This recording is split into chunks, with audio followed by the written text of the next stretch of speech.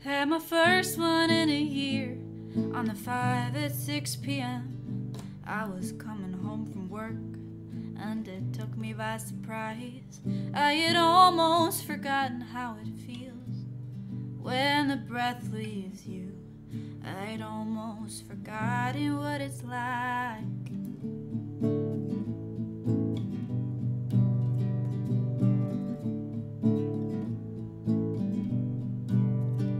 I've got everything I need, and then some things I don't. Got a TV and a sofa and a 5th floor studio. Got some friends I talk to once a week and others that I don't. And I think my mother's worried 'cause she thinks that I'm alone. She says, "Baby, are you thriving? It's a code and the jokes that I'm lying." Yeah, say, "Mama, I'm doing just fine." And well, it's true, 'cause you all survive this. We all choose to grow up sometime, and maybe now is better than ever, I guess.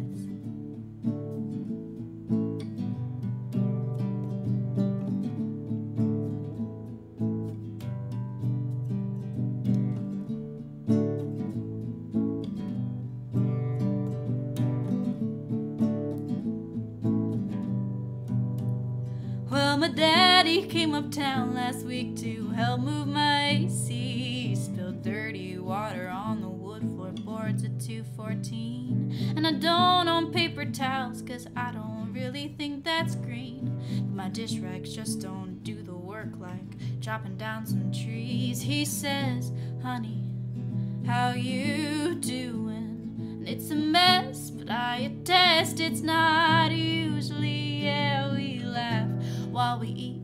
It's confusing about our jobs and how I'm getting through things. Still is big little girl 22. See that I'm not quite the person I used to be.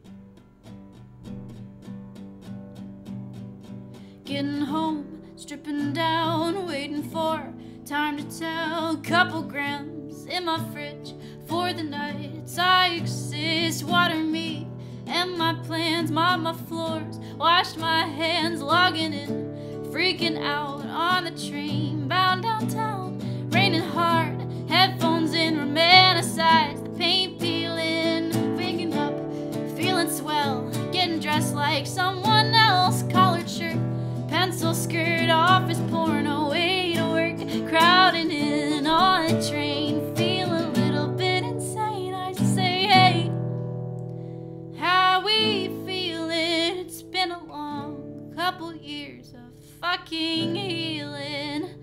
But I'll admit, there's still times I'm still reeling.